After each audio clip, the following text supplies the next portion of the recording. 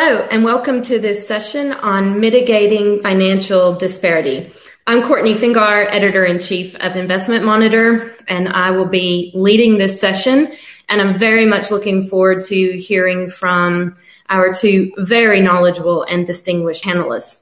Now, this is a topic when we're thinking about poverty, about the wealth gap, about financial disparity that is extremely pressing and urgent right now. The wealth gap has been widening over the past few decades with many implications for politics, for the global economy, for business, and of course, most importantly, for people's lives. But this has only been accentuated. The problem has only grown as a result of the global pandemic. So although it's a little bit of a depressing or at least discouraging topic, we're going to talk a bit about some solutions where they can be found and what can be done. Just to put in a bit of context, most of you watching, if you're engaged on these kinds of topics, will know that the UN Sustainable Development Goals had some quite ambitious targets. Chief among them was to eradicate poverty by 2030. That was always a bit of a lofty goal, perhaps overly aspirational and a little bit beyond reach. And the targets are nowhere near being met. We're quite far off track, and the pandemic has thrown us potentially even further behind. So we want to talk a bit about how can we get closer to those targets, where and what are the traps that slow down the reduction of poverty, and in what ways can businesses help? Also, what can governments do? What are the role of financial institutions in all of this? It's a lot to tackle, but we have two people very well placed to help us do that. Let me introduce you to Mahesh Kotecha, with apologies for my bad pronunciation of your names. He is president of Structured Credit International Corporation based in the US. And he has a huge amount of experience dealing with issues of debt. Now, his firm advises emerging market financial institutions on access to capital, and they have several clients in emerging countries, in particular in Africa, and they also work with governments. We also have Olga Vysokova, a banker working for a Russian regional bank called Bank Center Invest, which has EBRD and DEG, the two development banks, as the largest shareholders, and which operates on an ESG model, which of course is going to be very important for our discussion. So before we get into some potential remedies, let's first talk a little bit about the scale of the challenge with relation to combating global poverty and reducing the wealth divide. Mahesh, I know that the increase in poverty brought on by COVID-19 is a big concern of yours. It's something you're studying very closely. How dire is the emergency, and what can we do? Thank you, Courtney. I think that's an excellent place to start. The UN, as you know, put the poverty elimination as effectively the first MDG goal. The World Bank estimates that in 2020, the impact of COVID-19 drove about 119 to 124 million people into poverty. That is the first time since 1990 that poverty actually increased. In 2021, the number is set to grow further to between 143 and 163 million, the vast majority being in South Asia and Sub-Saharan Africa. Some estimates for the medium term go as high as over 500 million or more if GDP growth loss is about 10%. The World Bank data shows that that if you reduce debt, you can actually enhance poverty reduction expenses. I can talk more about that when you like. Well, and it's not really easy to prescribe any solution, but I know that you've been advocating for various ways that we could deal with this debt burden issue. What do you recommend? Well, first of all, the World Bank data shows that in the last round of heavy indebtedness in the 80s and 90s, there was an initiative called the HIPIC, Heavily Indebted Poor Country Initiative, which launched in 1996. There was a follow-on a decade later, called Multilateral Debt Relief Initiative, MDRI. And they together provided 125 billion in debt relief to nearly 40 countries. Sudan is about to qualify under that HIPC program as well, and with Eritrea the only remaining eligible country. So it's a long rollout. It is very clear from the data that lower debt service from these two programs allowed these countries to divert spending from debt service into poverty alleviating expenditures. So there's a direct relationship between debt reduction and poverty reduction, a debt relief provision and poverty reduction. So private sector and the public sector can help today by participating in debt relief that is more effective than what the G20 initiative called the Debt Service Suspension Initiative launched last year is doing, or even the more comprehensive debt service relief framework that called the Common Framework that was established late last year can do. There is very little take-up of those two programs, which have their deficiencies, and I have a solution that would be better than them. I can talk about the deficiencies and the solutions if you like.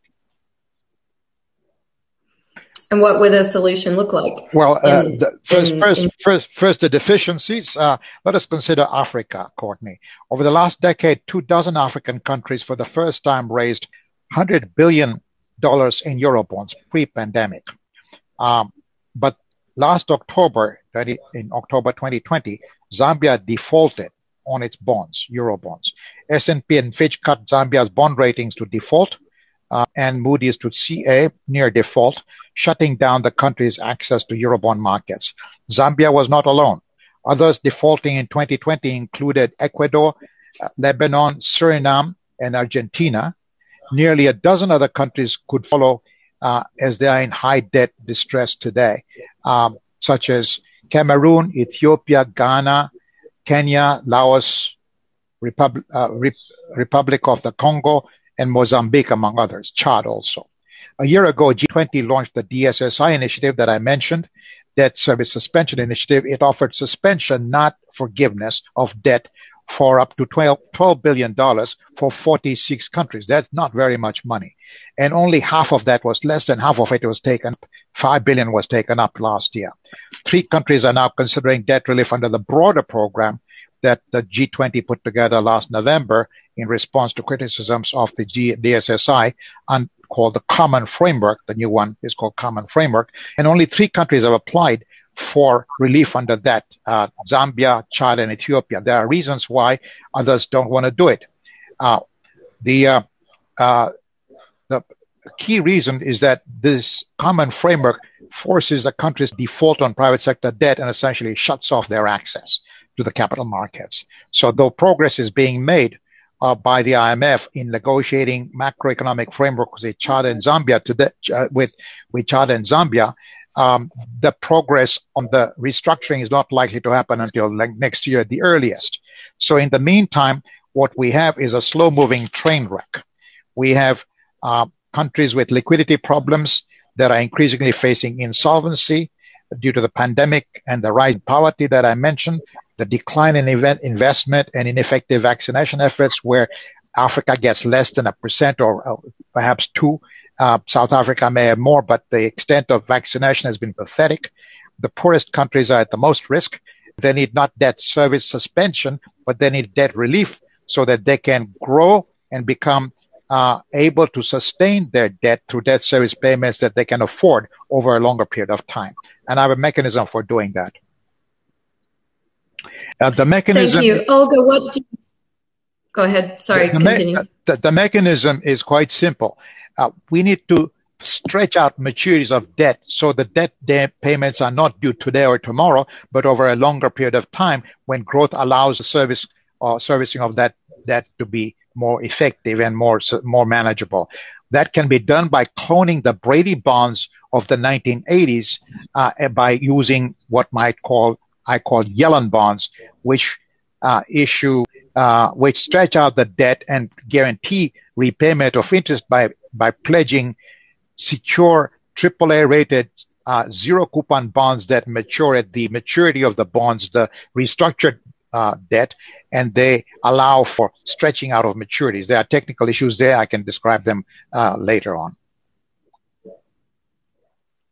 Okay, thank you. And Olga, I know you're coming at this from, I guess, sitting in a slightly different place in the market, but what do you make of what Mahesh says, how he analyzes the situation and potential solutions? And I guess, especially from your experience, where does sustainable finance and ESG fit into all of this? Does it have a role to play? Yeah, thank you very much, Courtney. I do agree with the statement of Indira Gandhi, which she said about 40 years ago, that poverty is the biggest polluter in the world. And that's why it's the first goal of the 17 Sustainable Goals, eradication of the poverty. I would like to talk about the role of financial institution, which can help to mitigate the financial disparity and eradicate poverty, but more from a microeconomic point of view, because you had from Mahesh a very thorough macroeconomic outlook. So I would like to talk from the point of view of our financial institution and how do we deal with the problem of poverty and financial disparity. We are a regional bank which has sustainable business model at its core because of our shareholders, European Bank of Development and German Development Corporation. And therefore, it's not a modern trend for us. It's a real work which we started doing in 2004. And it includes some financial and non-financial functions. So we start with financial literacy. We do believe that population which is educated financially will not go into this huge indebtedness of which Mahesh was talking, but I'm talking now on a micro level, on the level of a household, which are overdebted because of micro credit organizations, which were charging at enormous interest rate, people who cannot calculate the effective interest rate. They were taking opportunity of the people, of their disastrous situation or their inability to calculate the rates. And this is not sustainable. This is not ESG compliant. Therefore, our task as a regional bank is to educate everybody from students to pensioners how to calculate what they're getting on their deposit, how much are they charged on the loan they're taking, and what are their risks, and if they're ready to take these risks. So this is goal number one, financial literacy. Second is lending, but lending at sustainable rates, because credit is the motor of the economy, especially now after all these lockdowns and a lot of bankruptcies that we see, especially in the private sector of small, medium enterprises. We need to stimulate the economy. We need to increase lending to these small companies. But the rates should be acceptable and sustained by their businesses. Again, not to put them further into the problems, into indebtedness, but let them develop and create jobs and hire people and actually stand up from their knees. So from this, the important point is financing the SME sector. We are great believers that SME is a spine of the economy, and especially of the emerging economies like Russia and the others in the world, but I live in Russia and I talk from the Russian point of view. So we need to stimulate the sector to grow, and we need the jobs to be created in the sector, and jobs also for women that I will talk about later. Actually, we have a special loan that we are promoting now more than ever, business loans for women, because we think it's important for the women to be employed in the private sector and have their own enterprises, because it gives them more flexibility for the life-work balance, but also it gives them income. And women are the backbone of most of the families in the emerging markets. So when a woman has her own independent income, she can avoid a lot of problems for herself and for her family and for her children. So that's why we think it's really important. There's four kind of ways of the financial institution that can play in mitigating the financial disparity. Of course, COVID-19 and the massive lockdowns all over the world has set back the goals which should be reached by 2030. There is no way that they will be reached. And financial disparity has even widened. So the top 5% of the population has become much richer, while the rest has become poorer. And that's now the task of the supranational organizations, central banks, and financial institutions locally to help people to get out of this difficult situation. And I completely agree with Mahesh about the debt restructuring, again, on macro level, but also on micro level. That's what we do with our clients. It doesn't help anybody if we will be now charging our clients and taking over the collateral by putting them into the situation which they cannot solve. It's much better for us to extend the term of the loan, to freeze the interest rate, and to let them run their business so that they can pay us back, because that's our initial goal. We want our money back as a bank, but we want economy to get healthier. And I think this is a very much ESG approach, because Courtney, you asked me about the ESG approach. It's the mentality and it's the way of thinking when you do business from top to the bottom. So from the management board, where you set the business plan and the goals and the covenants, to the very bottom when the manager talks to the client and explains what ESG products are and what's the difference between ESG loan and green deposit and traditional loan and traditional deposit. How important do you think ESG is, though, in all of this? And I wonder, is there a tension between, the focus on ESG and therefore the need to meet certain criteria versus just the urgency of getting money into people's pockets and food in their mouths? How can we best balance it? Yeah, of course, ESG, it's not a trend. It's the new way of living. It's a new normal. And those who are not in ESG, I think they will be out of the business very soon. So everybody has to comply with ESG standards. Talking about the taxonomy, yes, it differs. There are so many different taxonomies, which every business can apply to itself or even localize, for example, United Nations taxonomy or European Union or Russian Federation taxonomy. The most important is the reporting, because all the goals and all the tasks of ESG, they should be quantified and should be reported. And that's the most difficult, to set up the right metrics, because there are no unified metrics yet and they differ within the industries. So basically we are still inventing bicycles in our industry. But nonetheless, it's important to adapt the metrics which United Nations is proposing in their goals and in 169 tasks that are set out in their declaration, and to see which of those metrics and covenants can be applied to your business, and then take your national ones. What's important is to show some calculations and quantification. That is not just words. It's not greenwashing. It's the real business. And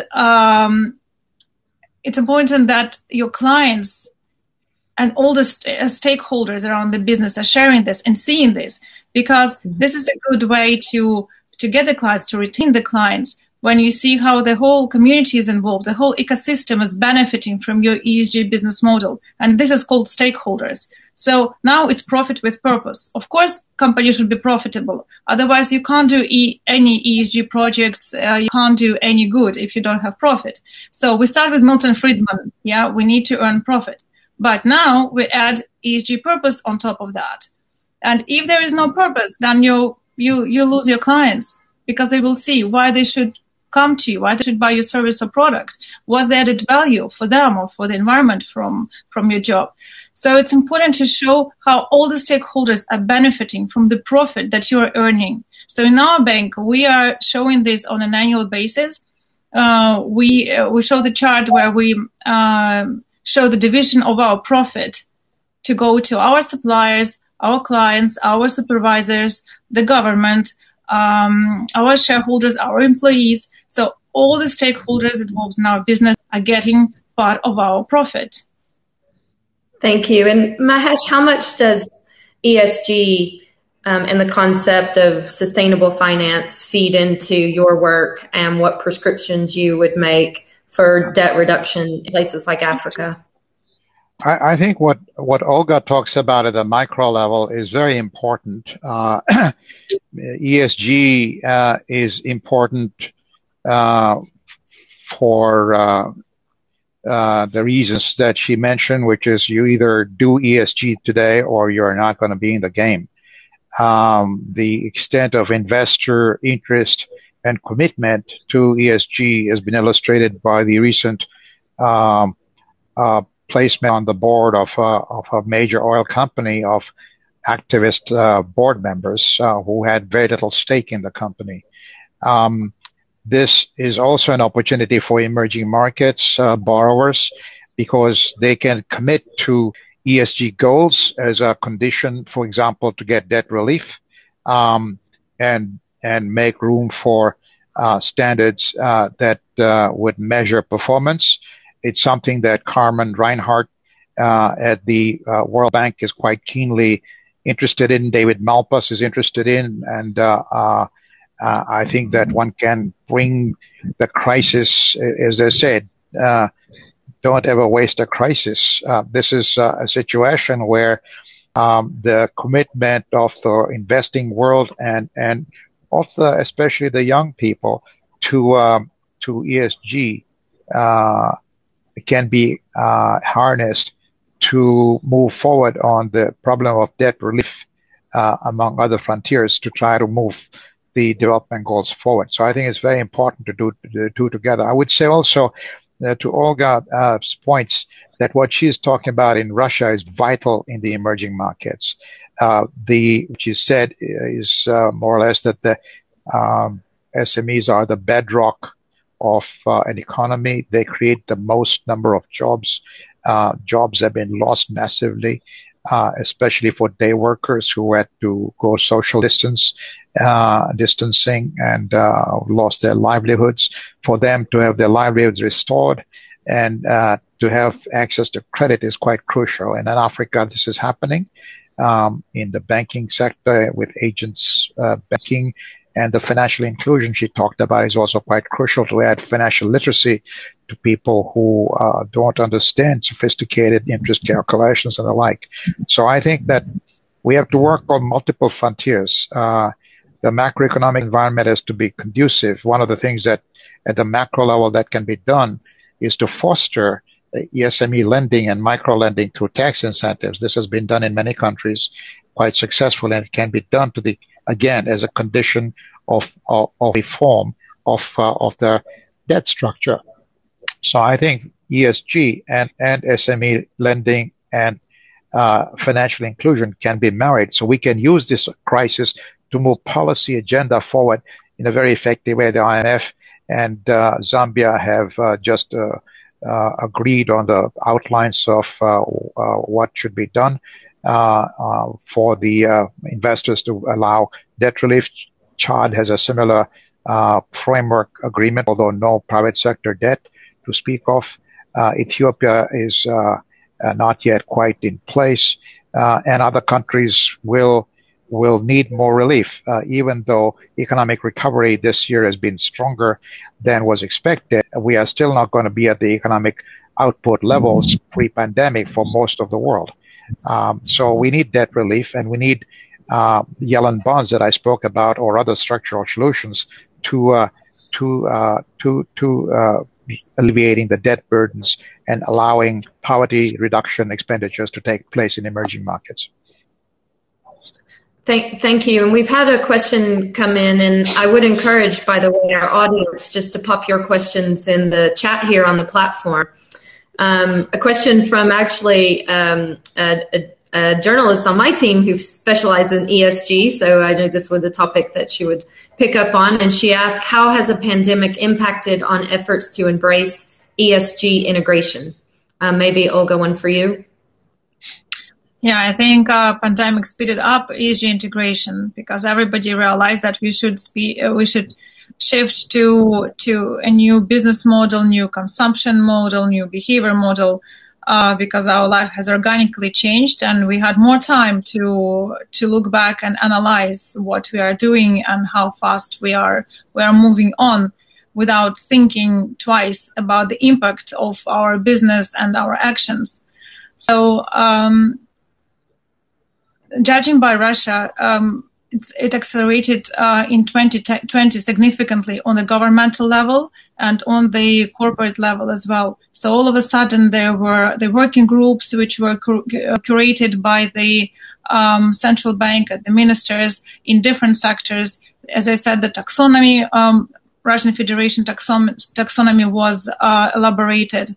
So we are moving faster and faster towards the international standards for ESG, and more we understand. I remember that back in 2018, when we still had meetings, when I was mentioning that we are ESG bank in Russia, everybody asked me to decipher these words, these letters.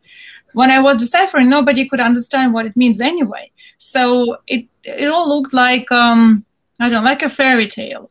But now it looks like it's the only way to go forward. So the pandemic has changed completely how we understand these three words, environmental, social, corporate governance, compliant businesses, and how we relate to it, which is very important. So it's gone from fairy tale to real life now, we can say. And if there are not any... It's necessity. Mm-hmm. Necessity, yes. Unless there are other questions from the audience, and I do encourage you to pop them in the chat. I wanted to ask, we've talked a bit about what financial institutions can do, what we might expect from multilateral institutions. And this is one I'll put to Mahesh first. What are the responsibilities, or what would you advise at the governmental level? I mean, both from governments that are dealing with heavy debt burdens, but also governments in wealthy countries. What should they be doing to help alleviate this problem? Well, I think, again, coming at it from the debt point of view, the Chinese have the most to do, that they can do. The Chinese government has over $700 billion in debt, much of it to Africa, from their, I call it Belt and Suspenders Initiative, but it's the Belt and Road Initiative.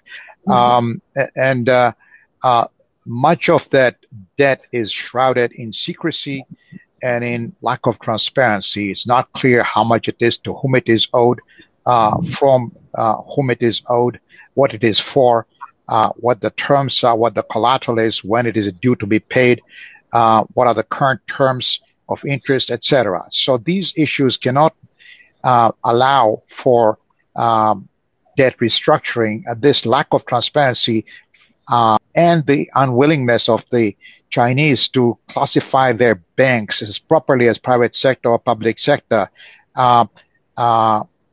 confuses the ability of other lenders to agree to terms that are comparable and fair. So that is going to delay tremendously the restructuring of debts of countries that are under stress today. That's the most important thing that the governments can do, to put pressure from the G20 on the Chinese to come to the table with greater transparency and a willingness to negotiate. Their private sector banks, they so-called 100% state-owned.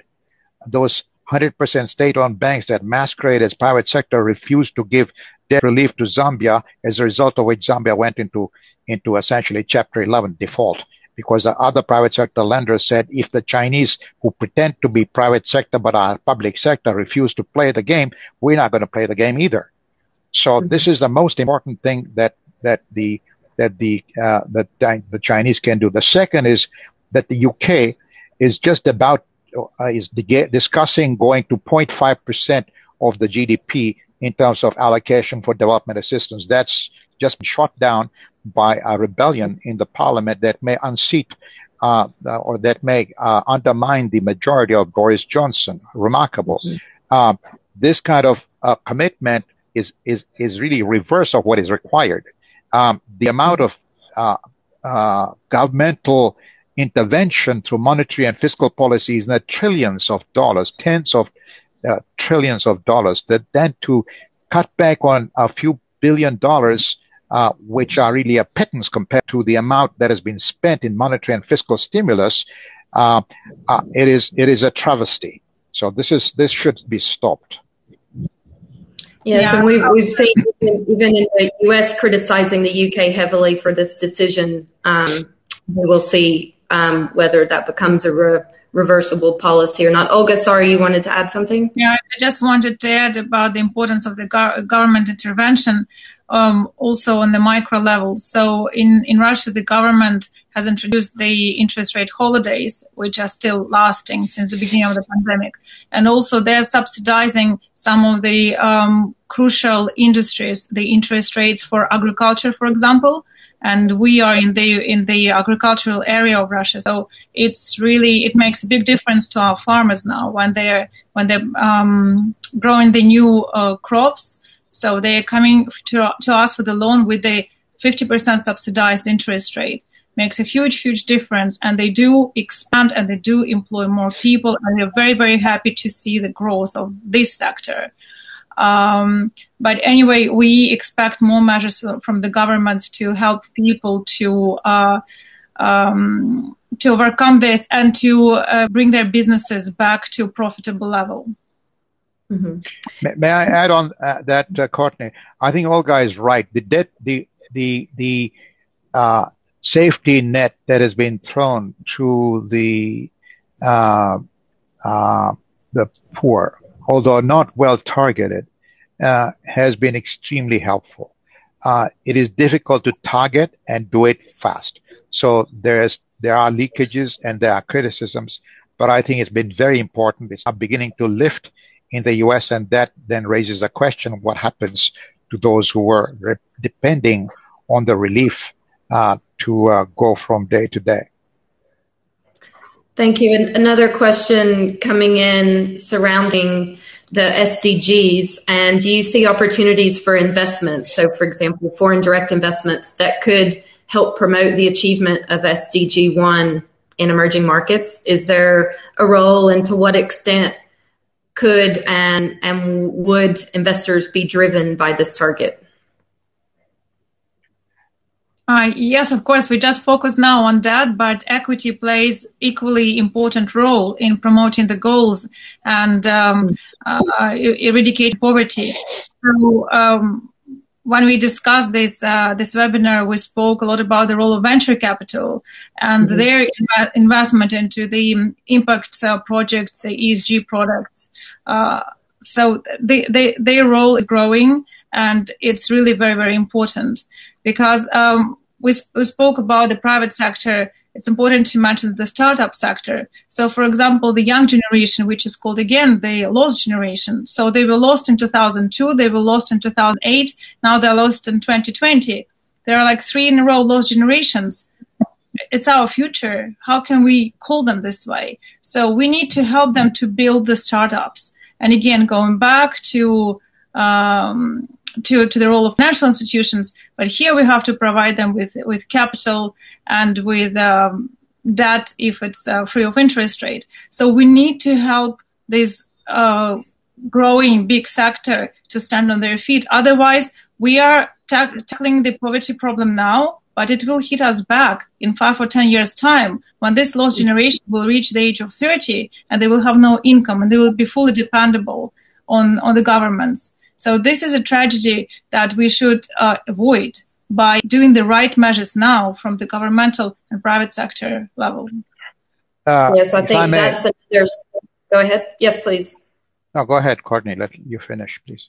No, just to add that is another, I guess, you used the phrase slow-moving train wreck earlier in our discussion about poverty, and this subsequent row, one after another, of lost generations is probably another slow-moving train wreck that we need to find a way to avoid while we can. There are several of them, education being another. But yes, I would like to just say that I've just joined the advisory council of the UN Capital Development Fund, and the executive secretary spoke earlier today at the conference. She has a focus on what she calls human development tokens. This is an idea following the Credit Suisse's rhino bonds to convert what are externalities for business and investors into capital market driven investment opportunities I've been struck, Olga, you may know Grameen Bank and BRAC, which are very innovative entities that have used social engineering using capital market or business techniques. And I think that if one has capitalism with a human face, which I think is more likely than ever before, given the pandemic, we could actually have an optimistic outlook where if we internalize carbon pricing, if we create human development tokens, and if capital markets begin to work, as Olga has pointed, it will seek to work with massive allocation to ESG friendly and compliant investment outlets, even in emerging markets. I think then we could have a sea change in what happens down the road. Yes, human development tokens is a really interesting concept. I want to ask you both, because this is in a way, as I said, a slightly depressing topic where we're discussing kind of about the emergencies, about our train wrecks. What level of optimism do you have that we can get back on track in relation to meeting SDG 1 and increasing this gap? So, Olga, are you optimistic? Yeah, of course. I don't think I have any other chance. I'm having 2 children, and I want them to live in a beautiful world. I'm optimistic because I think we had a very strong wake-up call, and I hope this crisis won't be wasted. As Mahesh said, never waste a good crisis. So it gives us a lot of opportunities, and it reveals a lot of problems, which should be taken seriously and timely. So I do believe that we probably won't reach the goals by 2030 because only 9 years left, and we are set back. We didn't come closer to the targets, which were set 6 years ago. And actually thinking about the whole thing that happened since Stockholm 1972, we'll be celebrating next year Stockholm plus 50. It's the first time when the world addressed the environmental issues. Not much has been done in these 50 years.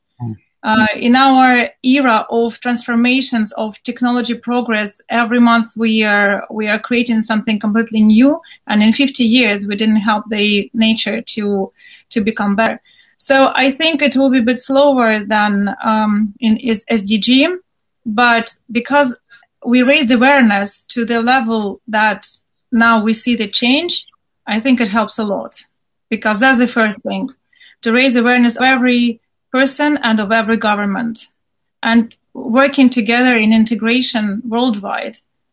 I think we can solve this. You know, Courtney, my father used to say that a donkey doesn't move until you twist his tail. And we have had our tail twisted last year in a major way. And so we have been shaken to the core worldwide in a coordinated, synchronized attack on us from nature. So I think the public worldwide has been sensitized to risks of nature like never before. It's not the climate yet, but it's coming, and I think that people can see that. Not everybody can see that or is committed to that, but things are changing. So I'm optimistic that the pace of change may pick up if responsible governments show the leadership, if private sector leaders, and I take somebody like Greta Thunberg as one, if others like that step forward, I think we can see acceleration of change because we are ready for the change. We've been shaken to the core, and we are ready for something different and better. Do you think that there is enough coordination and enough of a joined-up approach from the public and private sectors around all of this? No, not at all. Not zero. I was listening at another panel a couple of months ago to the head of IATA, who said the international air travel industry, for instance, is in complete chaos. No coordination between anybody among countries. No, there's chaos. But you can see out of chaos that we had in this country, in the U.S., came came success. We had the vaccines, and that were partly from the investments made under Trump, although I didn't like Trump at all. Second, we have had Biden, and now U.S. leads in terms of vaccination. So things can change rapidly if minds are crystallized and if political will is put to the task. So I think we need a major climate disaster before, like my father said, before the donkey will move. But we have, this is already one. So we may need a second, which is directly climate related. This was really health related. But if Maldives goes and sinks, or something else, I'm not wishing for that. But we will see that, because it's going to come, and then it may be too late, but I'm hoping that it won't be. Because I think the trillions of dollars that Olga is talking about, which are sitting there on the sidelines, they will force change. They're looking for this. And the public is fed up. The young people are fed up. So I think we have to assume that humankind has self-preservation instinct and will actually rise to the occasion. Let's hope so.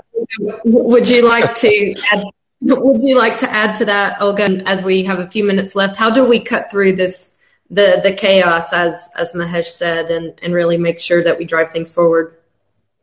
Yeah, I think that the cornerstone is the education of the population, because as much as there is need for political will and financial solutions in the capital, there must be education of the people. I see in the emerging countries that the education is lagging behind very much the Western Europe, and the willingness to do the change in their behavior as consumers or their business models to adjust them to ESG is very, very low, because still people are working for the primary purpose of profit, but without purpose. And in Russia particularly, I was shocked that people do not talk about climate change. They don't know who Greta Thunberg is. Can you imagine that? That's shocking. And so I think that for myself, for example, for my work at the moment, I dedicate a lot of time to raising awareness, to education, to delivering lectures to all levels of population, just to tell them the reality of the ecological situation, the ESG goals, what are they, and what shall we do to reach them? Because every global goal should be started with the local household.